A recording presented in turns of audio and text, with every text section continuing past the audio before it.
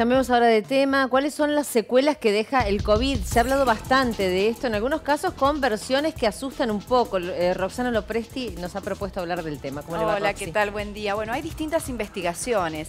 Lo cierto es que esto depende de cómo ataca este virus a cada organismo. Cada uno tiene una experiencia distinta, dependiendo mucho del sistema inmunológico, también si tiene enfermedades previas o no. Lo cierto es que están haciendo estudios médicos de todo el mundo y han arrojado algunos datos con respecto a esta situación que están viendo, Dani, y que se va viendo, se va repitiendo en distintos pacientes, ya sea que hayan tenido una sintomatología leve o moderada, como así también grave. Estamos hablando de todos aquellos pacientes recuperados de COVID, que por un tiempo siguen teniendo algunos síntomas. Veamos algunos números de esta investigación que están haciendo médicos de distintas partes del mundo y aquí en la Argentina también. 7 de cada 10 pacientes con COVID leve o moderado continuaron con síntomas hasta 60 días después de recibir el alta.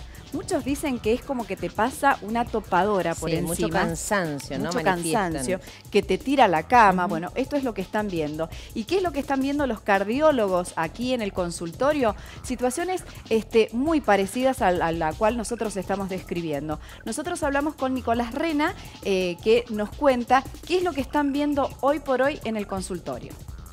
Encontramos injuria miocárdica, infartos, que todavía no conocemos del todo cuál va a ser la evolución, si van a llevar a insuficiencia cardíaca o no, pero la presencia del virus en el corazón y en la vasculatura más pequeña es algo frecuente, al menos reportado. Nosotros aquí estamos saliendo o al principio de la parte descendente de la curva, entonces estamos comenzando con los controles para ver el porcentaje de pacientes que también encontramos con esta patología. La presencia de disnea, que es esto que falta el aire en distintas ocasiones, también es un reporte frecuente.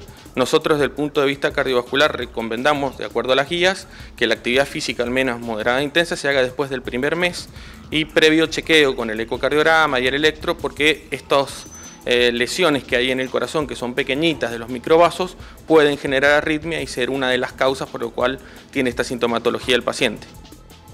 Mirá vos, de esto justamente había escuchado, de personas que a veces querían retomar la vida normal o habitual dentro de esto el ejercicio y que cuando intentaban hacerlo no solo tenían cansancio, sino también conozco una persona que se desmayó.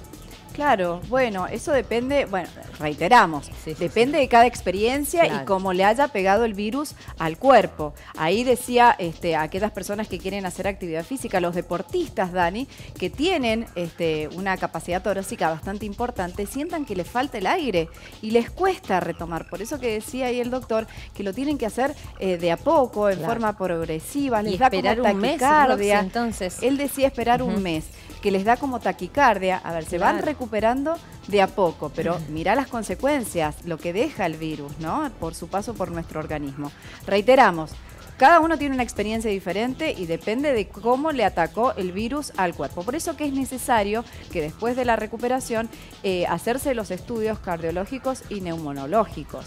Y este estudio que están realizando en distintas partes del mundo, vemos reflejado qué es lo que han manifestado muchos pacientes. Y esto es lo que se observa.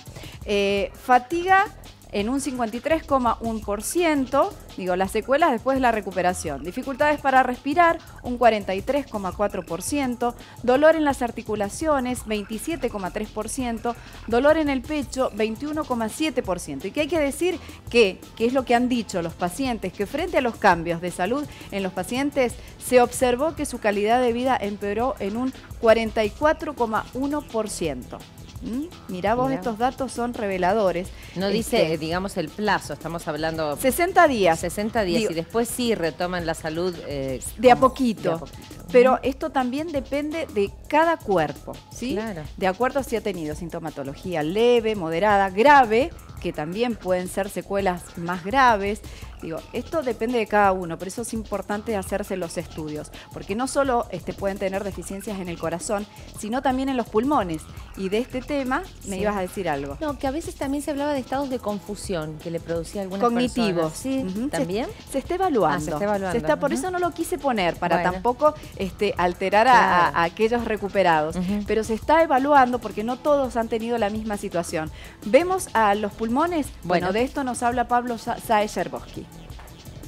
Desde el punto de vista respiratorio, hemos visto muchas neumonías por COVID, neumonías que son bilaterales, que afectan a los dos pulmones, que son parchadas, distribuidas en general en los dos pulmones, y que cuando controlamos por tomografía a los 50, 60 días todavía quedan algunas imágenes compatibles de neumonía, son de lenta resolución, aún habiendo el paciente recibido corticoides en altas dosis.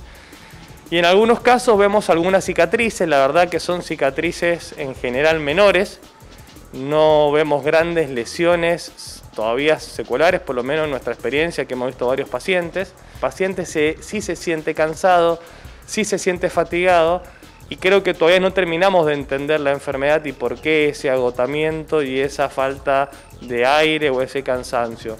Creemos que es un impacto general a nivel muscular, a nivel global de un gran cuadro viral como los que produce la gripe, pero alargado en el tiempo.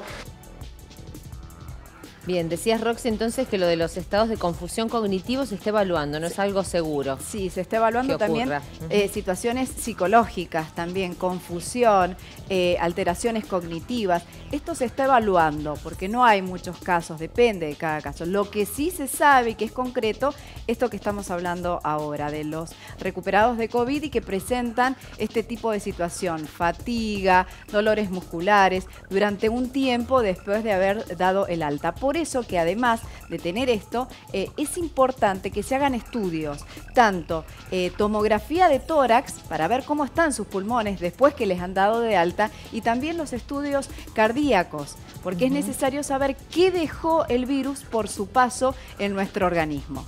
Pero con estos síntomas que vemos, se van recuperando de a poco, lo que decían los médicos, a no asustarse, ¿sí? Pero es necesario y aconsejan hacerse estos estudios y completa esta nota el cardiólogo.